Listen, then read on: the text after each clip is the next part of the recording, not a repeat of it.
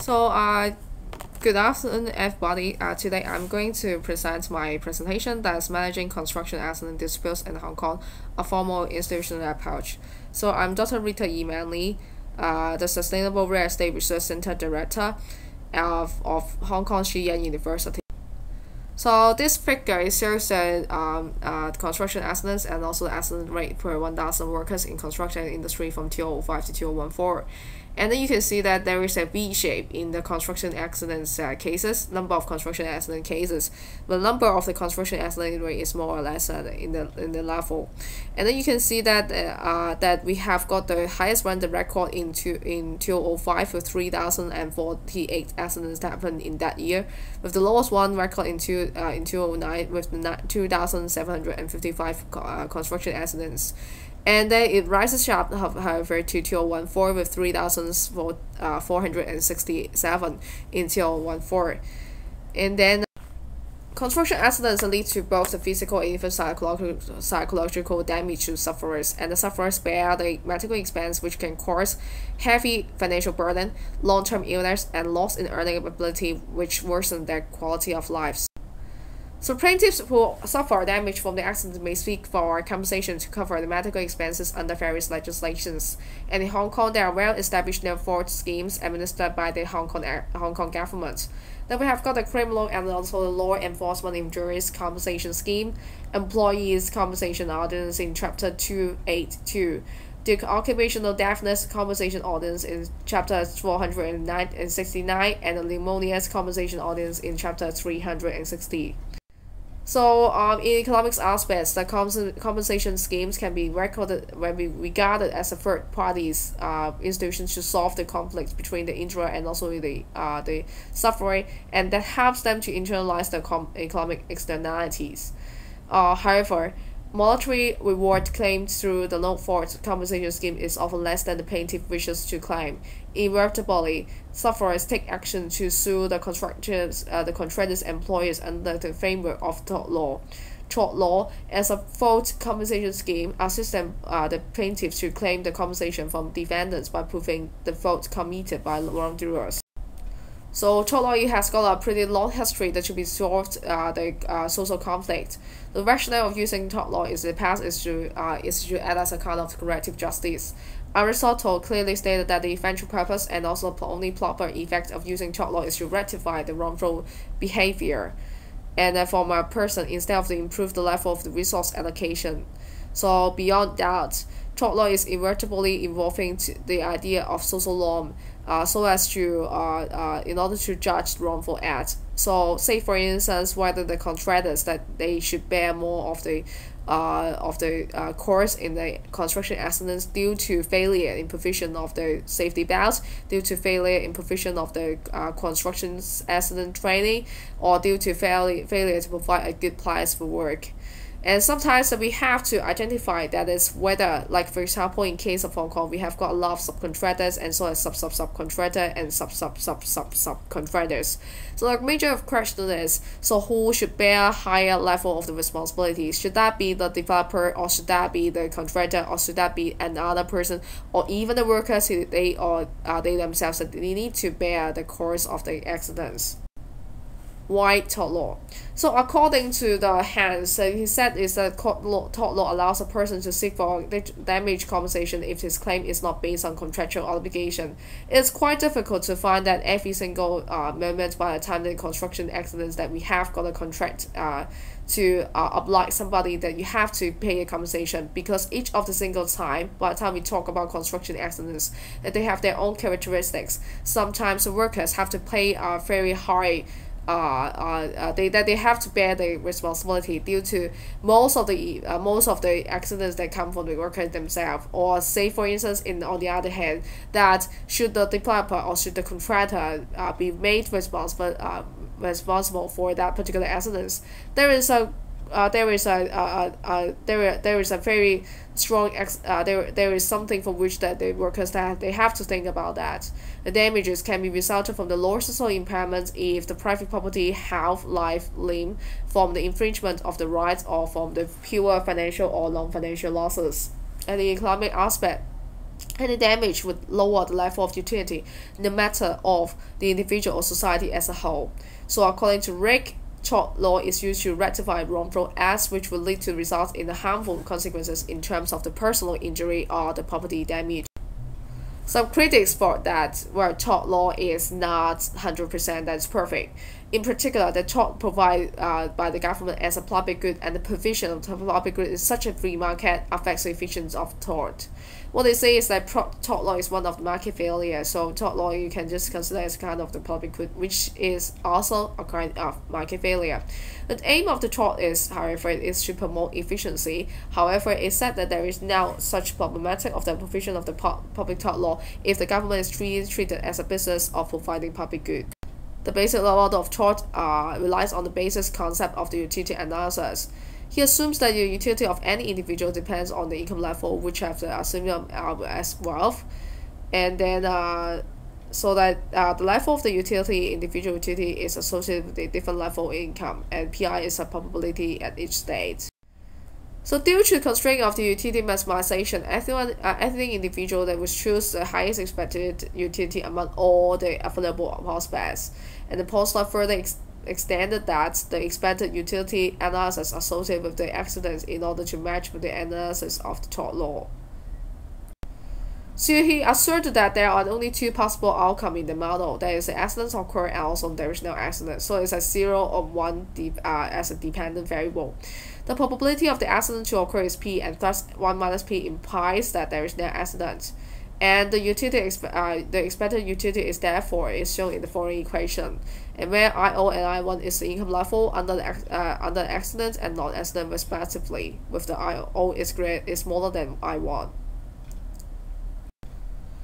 The model is particularly useful for us to predict the level of care that is needed to maximize the expected utility, and since the level of the care would affect the chance of accidents occur, according to postulate stated in 1980, and the high level of care, the lower chance of the accident that will occur. The following figure shows the three general types of utility function that we have got: the risk averse, risk preferring, and also risk neutral. And then we can see that people tend to be risk averse in times of the uncertainty, and most of us that we are risk averse when the time that we do not have sufficient information. And it's because people do not have perfect information for any activity. They will not gamble their life to do anything for which they are not sure. So this is what we expect in case of the basic axiom of the general human being. So postulate in analysis of the tort from the economic aspect, assuming both the plaintiff and also defendant is risk neutral in prior to risk aversion. The risk aversion assumes that people that leads to a high degree of the freedom in analyzing the tort rules, and therefore the refutability of their theory will be very lower and thus hard to be confirmed. Nevertheless, there is no evidence to show that the plaintiff used tort law to reduce the risk, accident, and accident avoid course. As a result, tort assumes that plaintiff and defendant are risk neutral. So this is how we observe that. We try to say that, well, they did not avoid risk, or they love risk. So it's something for which it's somewhere in between. So the research method. So what we try to do is that in case of the formal and formal institution, the formal institution refers to the regulation, refers to the law for which it can be found in black and white. And then for our case, that we try to study the construction accidents compensation under the legal framework. So how we do is that we collect 320 case from the court that happened in Hong Kong. That you can see that within 1985 to 2015, there are only 320 cases, in spite of the fact that there are more than 1,000, more than 2,000, more than 3,000 of the court cases of the construction accidents that happened in Hong Kong around the small city.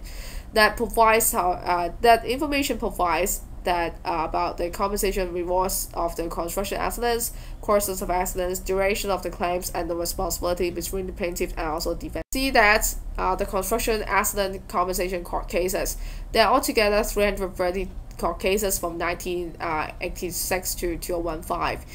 In 2014, however, alone, that there are already 35 cases. So you can see that it's not steady, but then there are getting more and more court cases as we try to compare the first half and also second half.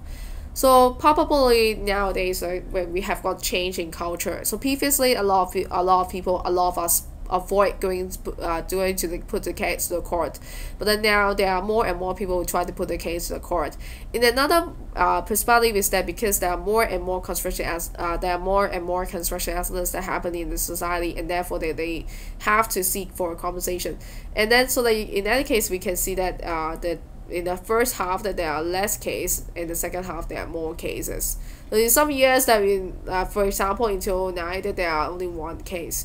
So there is nothing that is like according of like every single years that they have got such court cases. It really depends on that particular year. Some have more court cases and some have less court cases.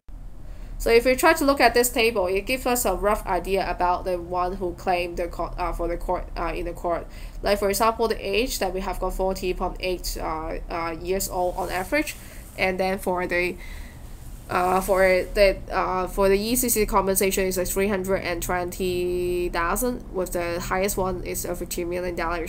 And then we have got the PSLA, where the PSLA is a pain, suffering, loss and amenities. For the mental suffering, that it has got like 48,000 something. And then for the highest one that we have got over 2,250,000 dollars. So that loss of learning capacity, that it has got a pretty large amount of money as well. In terms of the highest one, over 1.6 million. So that you can see that there are a lot of the category, which includes like future loss of earning capacity. Due to accident you cannot work as before, pre-trial loss of earnings, spectral damage, future treatment, total compensation. So you can see the total compensation, it ranges from over 1 million, the lowest one, to over 5 million. So you may ask a question, that is why usually these cases are usually they have got a pretty large amount of the money as compensation. The major reason is that for the small amount of the compensation, they do not dare put to the case to the court, because the lawyers, they charge a very high fee. So most likely by the time that they come to the court, they must have got a very strong evidence saying that the amount of compensation should be like more than $100, more than $1 million, or more than a very huge amount of money, as otherwise that it is not worth. So the duration of judgment, it is quite long actually, with the mean year of over 4 years, and then the lowest one from the time of the accident to the ultimate time that's resolved the conflict is 2 years, and the highest one is like 10 years. So therefore, most likely by the time we look at the table, we have got an idea that is, number one, the construction accidents like really lead to a very loss in the amount of money. Because of the total compensation, the lost one is already like over 1 million Hong Kong dollars. So how much is that? Well, in case of the Hong Kong dollars to the US dollar, that we have got 7.8 Hong Kong dollars is equivalent to $1 US. So you can see that this is quite a huge sum of money. Because most likely by the time the case is put to the court, the one who suffered from the accident should have got a very serious of the accidents. Like for example, they have got both the physical suffering, like loss of limb, loss of hands, and then probably is like also mental suffering, such that they can no longer work. And so that by the time we discount their backward, discount their loss in earning capacity, discount the amount of money that they have to pay, so on and so forth, it can lead to a very high amount of money. So hereby I would also like to introduce my latest book that is published in 2015, and that one is a construction safety and also waste management. And this one we have got the management in both the construction waste, how we manage waste in Hong Kong and also in some places like Singapore, and also Australia, how do they manage waste, as well as that we have also got another aspects and other things for which that we have undergone, that is we have got the construction safety management, where how do they manage the safety, is that just training, or is that there are some other things for which that they can engage in. So this book is published by Springer, and I would like to let you know that we have got a lot of the books there for sale. And feel free to contact me at ymlee@hksyu.edu. And then I would like to thank my student who have helped me and contribute to this presentation. So thanks very much for your listening, and then if you have any questions, just send me the email, and then also contact the conference organizer as well. So I'd like to thank the conference organizer for inviting me to give a presentation to this conference.